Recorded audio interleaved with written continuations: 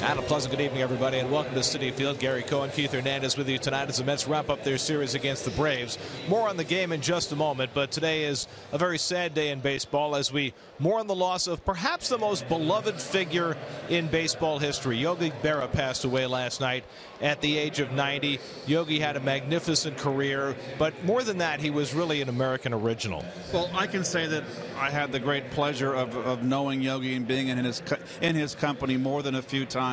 Always treated me as if I was the Hall of Famer, and he was just a above-average player. We all know what a great career he had managing the New York Mets here. He has a history with our organization. He will be missed. He had a long, beautiful life, beautiful marriage. He was truly blessed. He was known so much for his sayings. He was a quiet man who might have been the most quoted figure of the 20th century. But maybe some in this generation don't quite know how great a player he was. This was a man who finished in the top 4 in the MVP balloting for 7 straight seasons in the 1950s. 100 RBIs, 5+ times in his career. MVP 3 times. That says a lot right there. 51, 54, and 55. He broke in 46 after losing 2 years in the service. Was at D-Day in the U.S. Navy. Came up at the age of 24.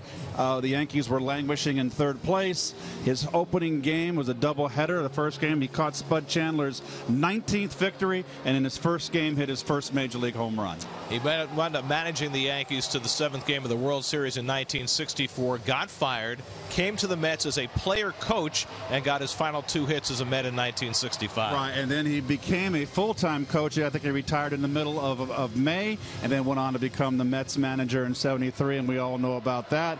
Another World Series for him that he would lose in Game 7, and no one figured the '73 Mets would ever win the National League East, let alone almost defeat the mighty Oakland A's. One of the great figures in baseball history, one of the nicest people any of us has ever met, Yogi Berra, dead at the age of 90.